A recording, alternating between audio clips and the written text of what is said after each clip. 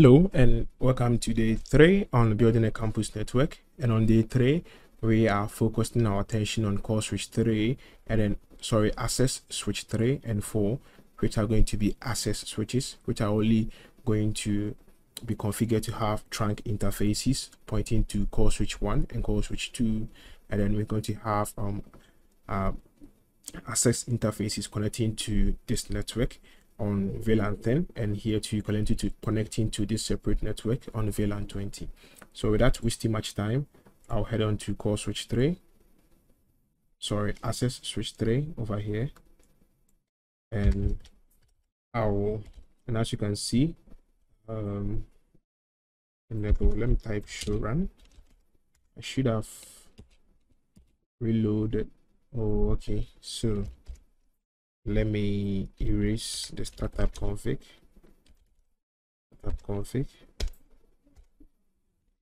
Reload.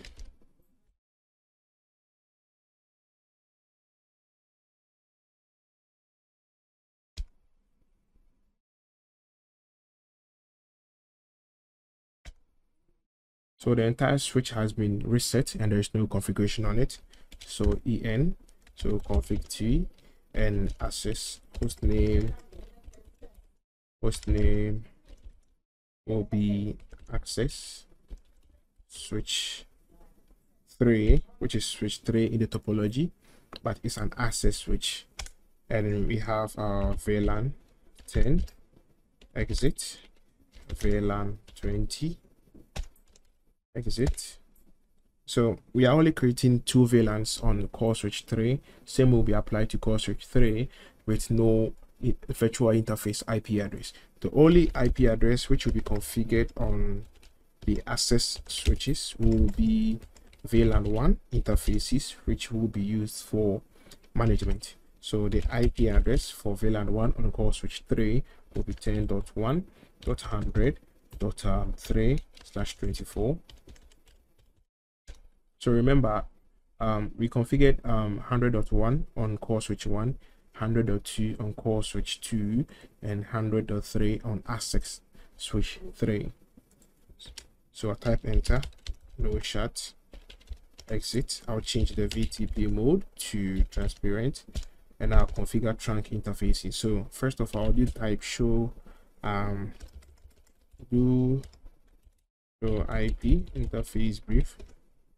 And as you can see, interface 00 will be connecting to core switch 2, interface 01 will be connecting to core switch 2, and 00 will be connecting to core switch 1 over here, and then interface 0001 will be connecting to core switch 2, and then interface 02 will be connecting to this PC on this VLAN 10 network. So therefore, trunk interface are only going to be configured on interface 00 and 01. Now the reason why I haven't connected the links is for you to get a feel of how it is in the real life. You'll be configuring switches which are not connected to any neighboring switch. You configure it, and then before you join it together to see the effect, right? So back again, interface range E/0 to 1, switch port trunk encapsulation.1 and switch port mode trunk, switch port non-negotiate, right? So exit, and I'll save the configuration. Okay, let me go back to interface E0/2, switch port mode access, and switch port access VLAN 10. So I'm placing port 2 in VLAN 10, and I'll also enable spanning tree port fast to enable faster convergence, port fast. And I nearly forgot, I need to change the interfaces on trunk to use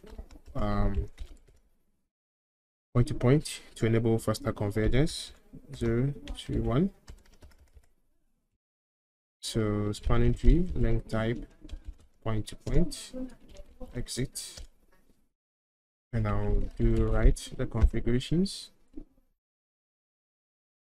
So back on switch 4, we're going to configure same here. Now the switch has been reset. There is no configuration on it. So first of all, host name will be access switch 4. VLAN 10, exit, VLAN 20, exit, interface VLAN 1, and I guess you know the IP address next for VLAN 1 on port access switch 3 10.1.100.4/24.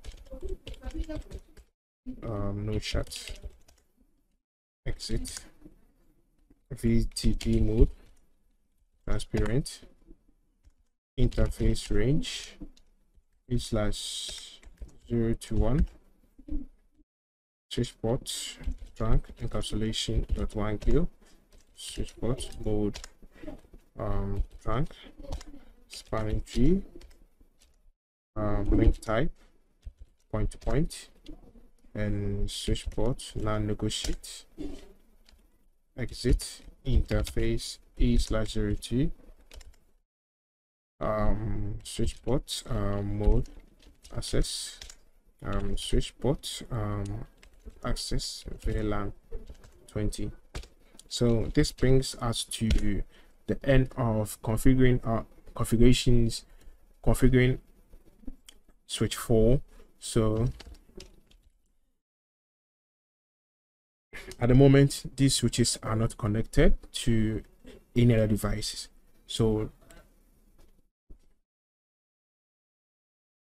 this brings us to the end of today's video, and we will continue somewhere in a different day. Thanks for watching this video. See you in my next video.